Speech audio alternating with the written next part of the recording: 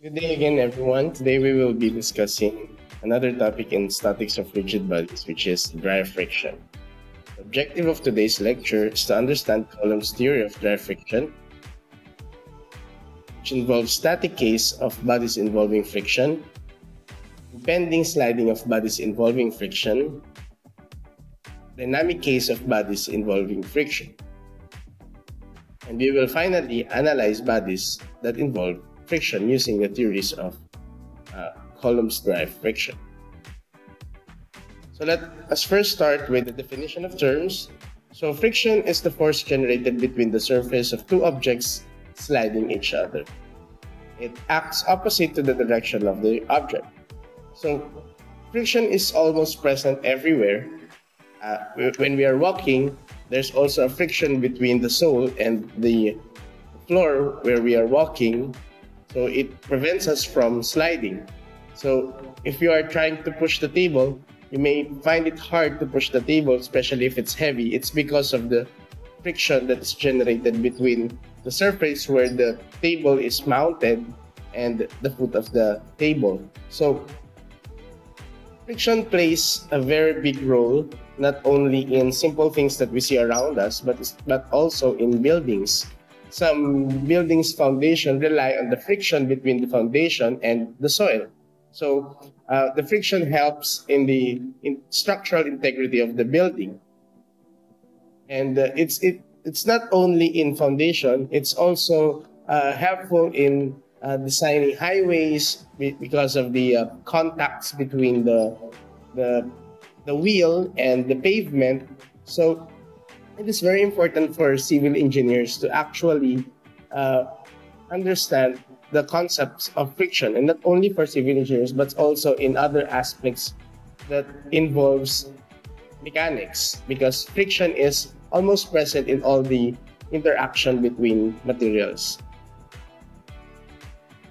So to furtherly define, dry friction refers to the friction force that exists between two unlubricated surfaces. So in today's topic, we'll just focus on friction, on dry friction that is generated between two objects in contact.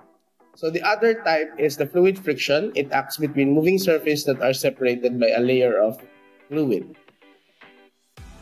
So in Coulomb's theory of dry friction, it is said that the plane of contact between two bodies is tangent. So as you can see here, we have two objects that is in contact. The plane of contact is tangent to both the bodies. Now, if we isolate the free body diagram of the two bodies, each of them exerts normal force to one another. And as we discussed, frictional force acts opposite to the direction of the object. Now, if this upper object is moving downward, then the friction acting on it is upward. Now, if this object is moving upward, the friction is downward. Again, friction resists movement. So if you're trying to push a table, for example, what prevents you from moving the table is the friction that is going against the direction of the intended movement. So actually, friction keeps or helps or contributes, or it tends to keep the object in place. So if you're trying to push an object to the right, so the direction, since the tendency of a friction is to retain the stability of an object, so it is directed opposite to the movement. So again, if you're pushing the table to the right, then the frictional force would be opposite, which is to the left. So frictional force works that way. So it's always opposite to the direction of the movement. So in the figure, it shows that the free body diagram of the bodies where N, again, is the normal contact force, and F is the frictional force. The force N is perpendicular, since it is a normal force and the plane of contact is said to be perpendicular, then the normal force is perpendicular to the plane of contact, where F lies on the plane of contact. So always take note that F always lies on the plane of contact. Now, there is a relationship between F and N.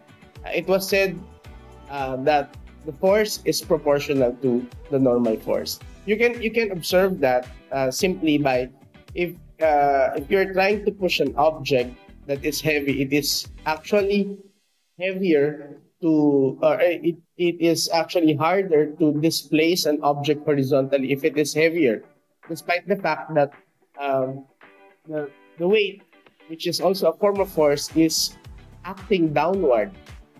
But it is why is it harder for you to push the object when it is heavier? It is because the heavier the object is, the greater is the frictional force. For that case, if you're trying to push a heavy object. So, if the object is lighter, it is easier for you to push it. It's because it generates lesser value of frictional force.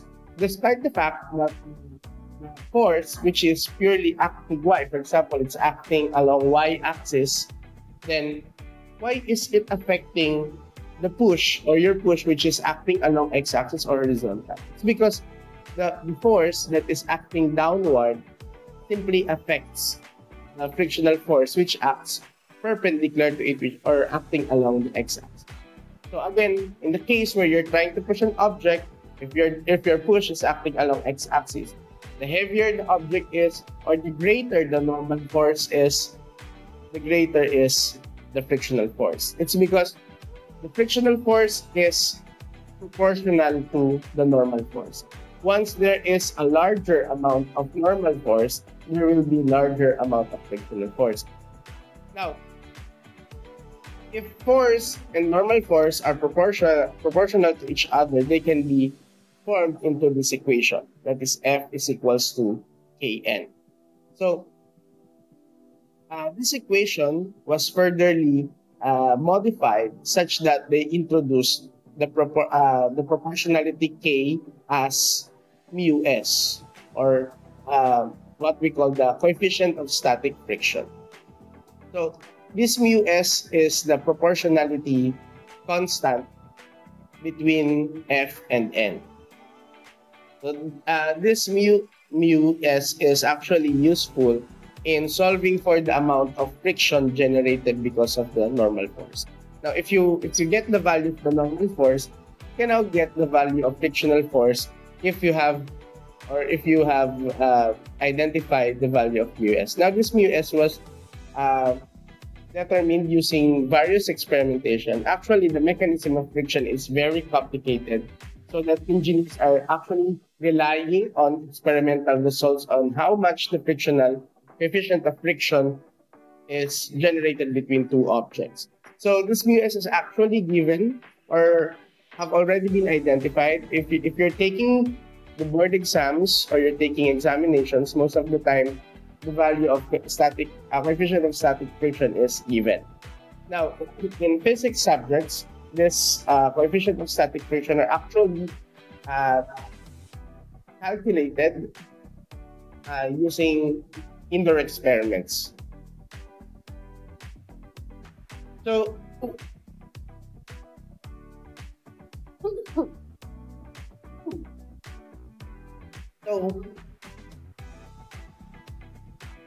the term F is equals to mu Sn is not always the value of the friction. It is the maximum friction that can be developed in a static case, which means the friction could be lesser than this value. For example, you're trying to push an object.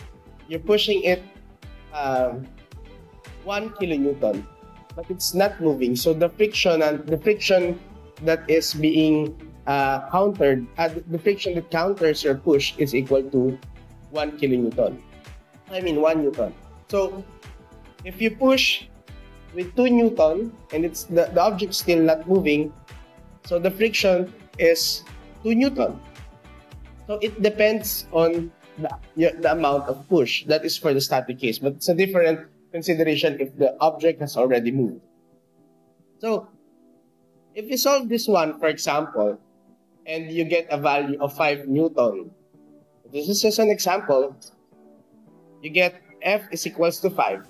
So you push the object, for example, 1 Newton, it would not equate to 5 Newton. It would just equate the sufficient amount of friction that would cause or what that would maintain the stability of the object. So it would always counteract with your force, but to a certain limit that is the maximum value of frictional force. Again, this equation is the maximum friction that can be generated, but it's not always the value of frictional force. There are some rookie errors in here that if they are asked on what is the friction between the frictional force between the table and the floor, but since there is no push or external factor that affects the movement, then the frictional force is zero. It doesn't have to be always mu n. So if there's a value, there will be inequality in your equation. So the frictional force in a static case does not always yield its maximum value. It depends on the external forces acting on the body. For example, here, you try to apply P. So the value of F should it will try its best, or it will try its maximum capacity to counteract P, but it doesn't have to always be greater than B. Now, if you solve, for example, a maximum value of F equal to 10 kilonewton, and you apply only 5 newton of P, again, 10, you solve for maximum value of friction that is 10, and you only apply P that is 5, definitely your F would just be equal to 5 because P only gives a value of 5, then it doesn't have to give its maximum value, it will just give its value equal to 5. If P is equals to 8, then F will just be equal to 8. If P is equal to 10, then this will just be 10. Now, if this is P greater than this P is equal to 11, then it is greater than the maximum value of frictional force. Then this body will not be in equilibrium, or it will start to move. So the value of frictional force is not always mu n. Mu n is just the maximum value. So if the two contact surfaces are sliding relative to each other, the friction force F is postulated to be equal to mu kn, where again n is the normal force and mu k is an experimental constant, what we call coefficient of kinetic friction. Therefore, if the body is now moving, we will not use the static coefficient of static friction, rather we will use the coefficient of kinetic friction. And now, we use the frictional force as F sub k, referred to as kinetic or dynamic friction force. Now, I want to show you a diagram showing the values of frictional force and the applied value of force. Now, in a static case where the object is not moving, the frictional force using this diagram, if you apply the value of P, the frictional force will also increase in a linear manner. Take note, this is proportional. F is proportional to N. So, as you increase the value of P, the frictional force also increases until such time F reaches its maximum value and it starts to move. So, the moment that the object starts to move, or it is the verge of movement, then we call that the impending case, or it is in impending sliding case. Now, once the object moves, it will suddenly decrease its frictional force because mu k is actually lower than mu s.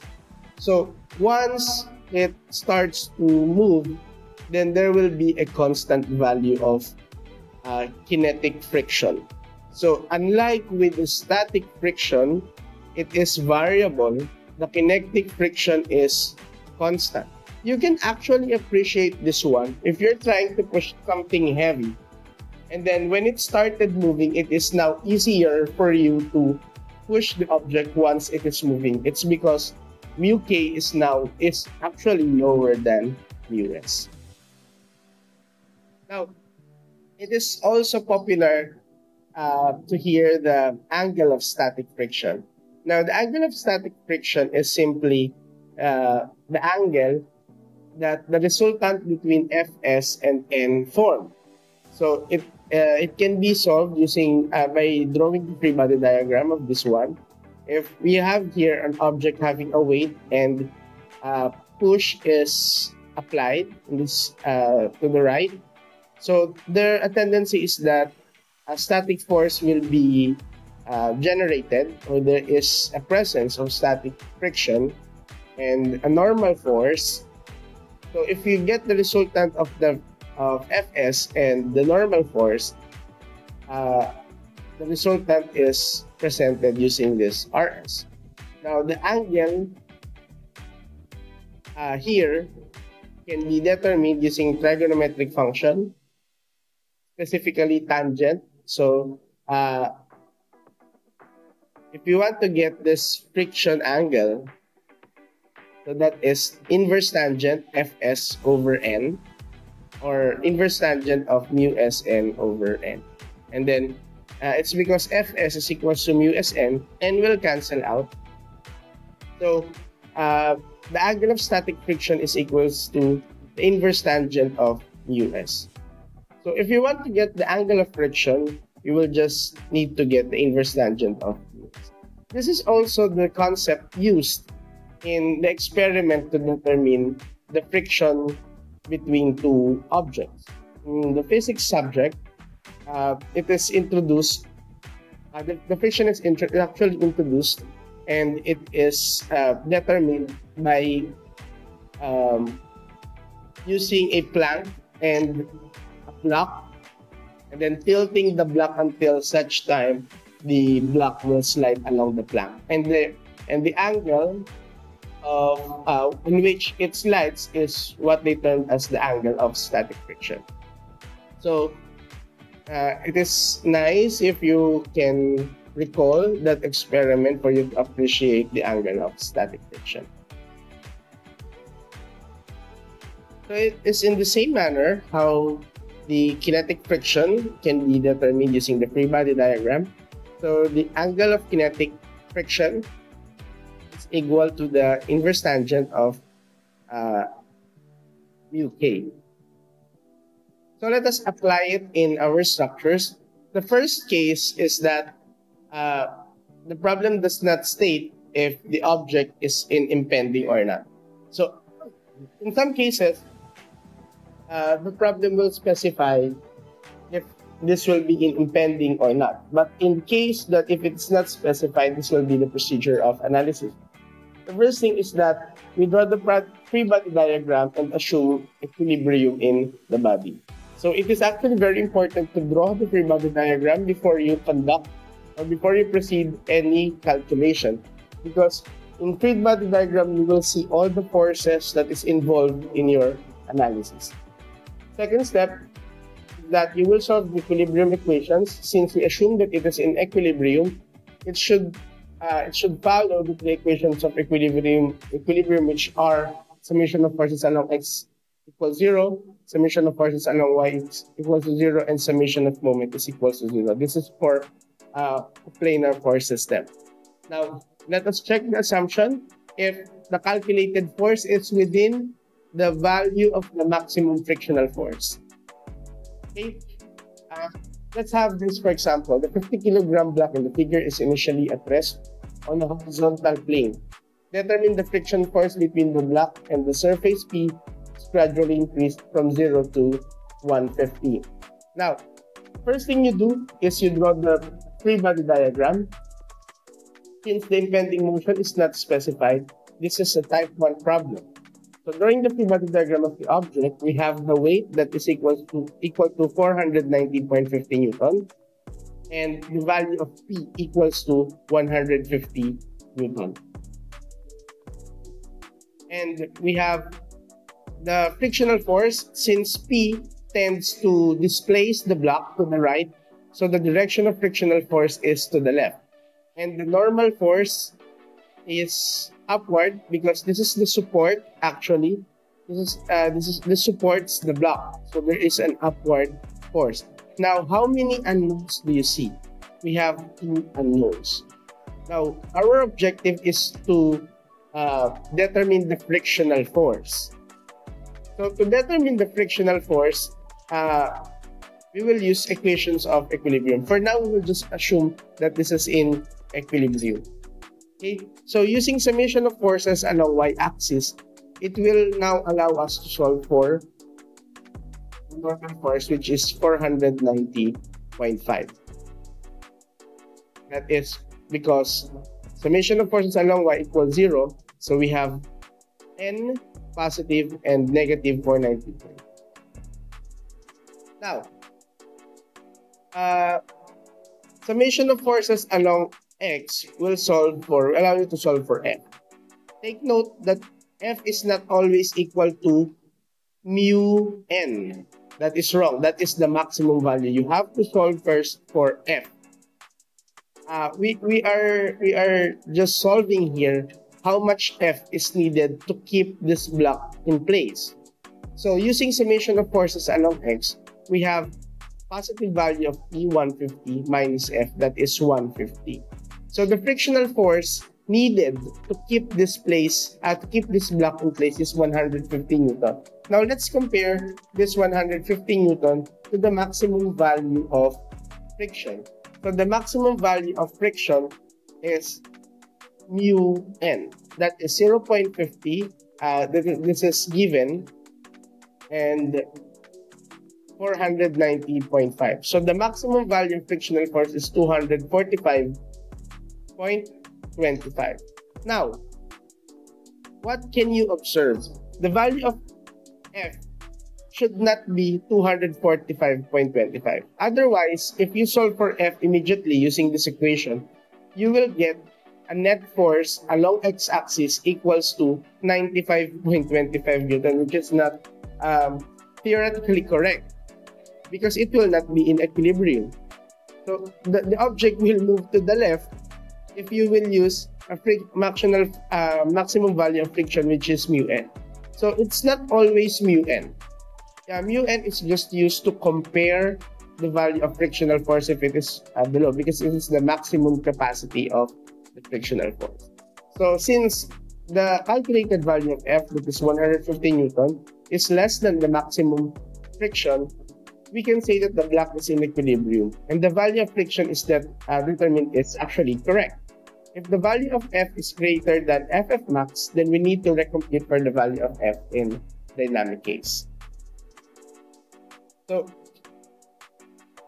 let's have tipping. So we can actually solve for tipping if the location of N is at point A. So the block in that case will be in what we call impending tipping. So in cases where N is located inside the space, then the box will not be in impending tipping. Let's have another example.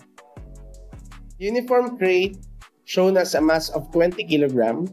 If a force equal to 80 Newton is applied to the crate, determine if it remains in equilibrium. The coefficient of static friction is 0.30. So the first thing we do, since it is not specified if it is in impending motion, we draw the free body diagram. So the free body diagram involves the force P, 80 Newton, inclined at 30 degrees. The weight is 196.2 Newton. The normal force acting upward, and the frictional force acting to the left. So it is very important for you to draw the direction of the frictional force. So if the force is the x component of this force P tends to displace the box to the right, then the direction of frictional force is to the left. So it is important now to perform equilibrium analysis. So performing equilibrium analysis, summation of forces along y will allow us to solve for NC. Take note that it is important to solve for NC because NC will be used to solve for F. So we start off by solving for NC. We can solve NC by performing summation of forces along y-axis. So when using this equation, you can see that there will only be one unknown, and that is NC. So 0 is equals to NC minus the y component of P, that is 80 sine 30 minus 196.2. Now, solving for NC, you will have NC is equals to 236.2 Newton. Now, we can now solve for F since we know N. So, summation of forces along X is equals to 80 cosine 30 minus F. F is equals to 69.3. Actually, this NC will be used to compare the value of the maximum frictional force that can be generated against the actual value of F. Now, we have solved for F, that is equal to 69.3. Let us compare that to the maximum value of frictional force. So the maximum value of frictional force is equal to 0.3 times 236.2. That is equals to 70.9.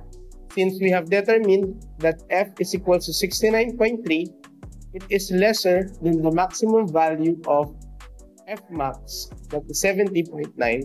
Therefore, the value of frictional force is not 70.9, but rather it is 69.3. So we can say that the crate is at rest.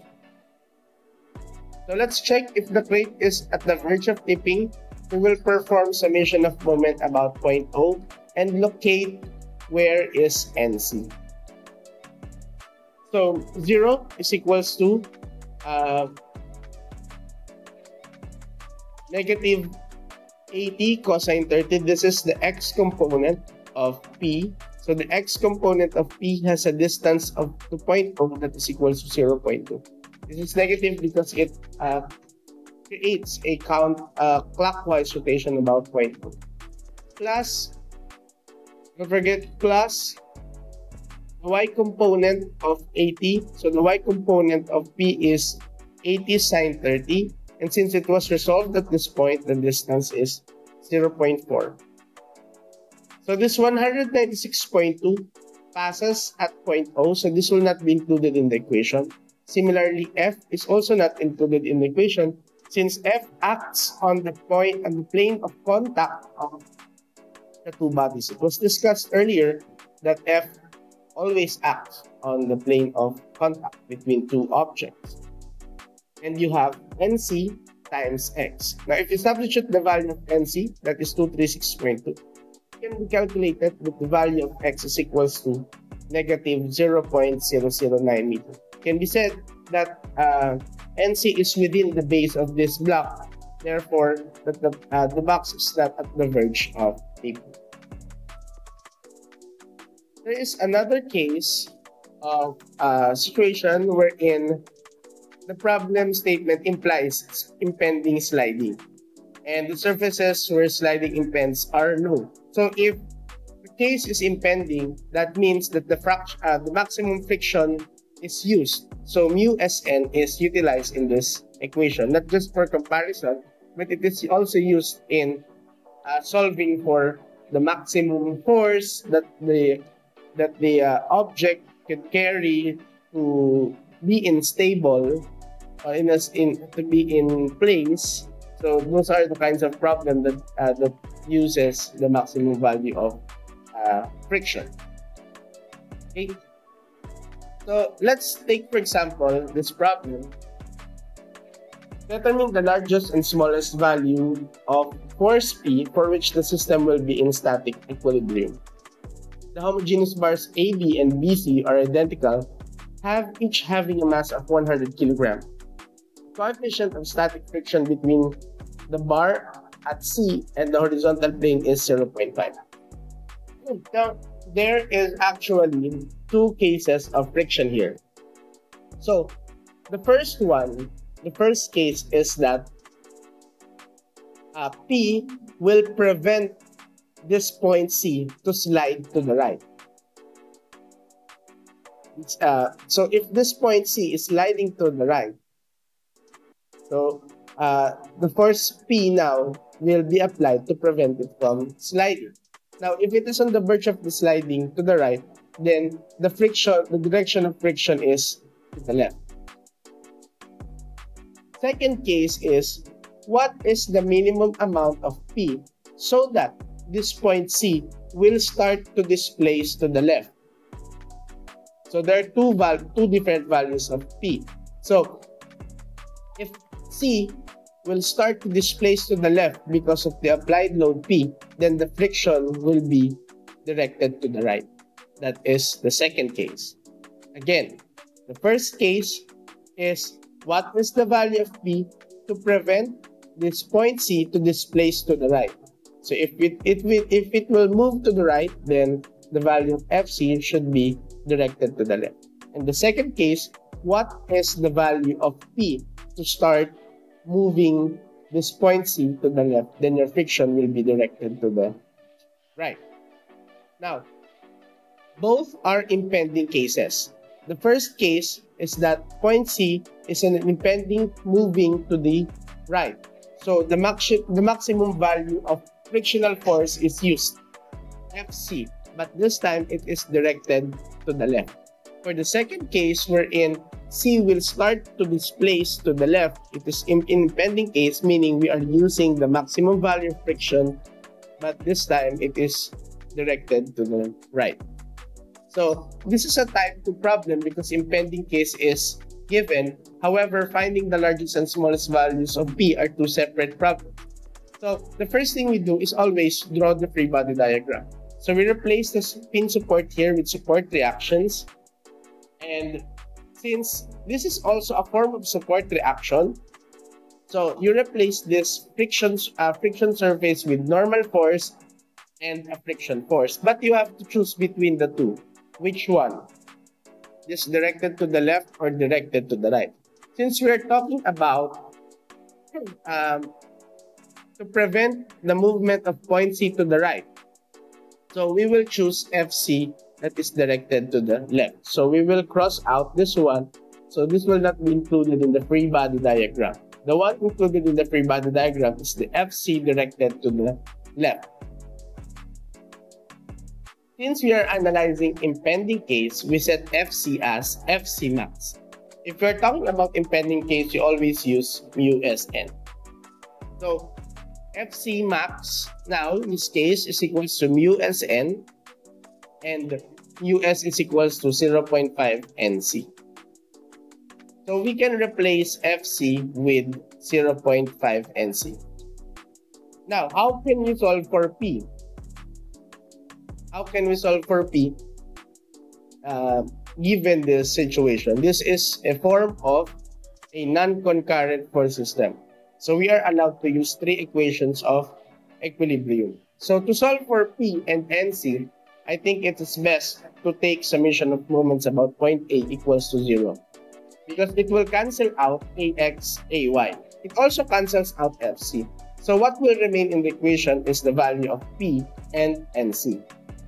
So taking summation of moment about point A, that is equal to negative 981. This is the force. And the perpendicular distance is 1.5 cosine 30. This is negative because it causes a clockwise rotation about point A. So we have the next force that causes moment about point A is negative 981 times 4.5 cosine 30 plus means positive because P causes a counterclockwise rotation about point A. So P times the distance, the perpendicular distance is 1.5 sine 30. And finally, we have NC times the distance is 6 cosine 30. So since we have two unknowns, P and NC, we need another equation that relates P and NC. And that is by isolating member BC. Now, if we isolate member BC and taking moments about point B, we have this free body diagram. So it was discussed in previous lectures that if you isolate member BC, we have to expose the internal reaction at point B, that is Bx and By. Now, the relationship or the equation that can have both P and NC is by having summation of moment at point B. Take note, this is a non-concurrent force system, so we can use summation of moment. So summation of moment at point B cancels out Bx, By, and we can furtherly have an equation that has P and NC. Don't worry about FC. This is not another unknown, but rather it is expressed in terms of NC. So our equation will just involve P and NC. So again, commencing to the summation of moment at point B, we have negative 981 times 1.5 cosine 30. This 1.5 cosine 30 is the perpendicular distance about point B, minus P times the perpendicular distance is 1.5 sine 30, plus NC, that is NC times the perpendicular distance is 3 cosine 30, and minus, don't forget FC. FC, you can write FC, but you can directly replace FC with 0.5 NC, so that NC will just be in the equation, times the perpendicular distance is 3 sine 30. Now you have two equations that both involve P and NC. You can solve them simultaneously, and you will have the value of P equal to 530 newton. So in the case where what is the maximum value of P that will prevent, and it will start this point C to displace to the left. So on the second case, the value of P required to displace point C, or in impending motion to the left. So since we're analyzing impending case, we set FC as maximum. So it's the same procedure. Now to solve for NC and P, we'll use the previous equation where we perform summation of moment at A. It's actually the same, because this time we're using FC to the right, but it passes at moment center A. So it will just be the same equation. So if you perform summation of moment of A, you will just have this first equation. The difference is that if we get another equation that both involve NC and P, we will use the same member BC. So let's draw or isolate member BC and draw its free body diagram.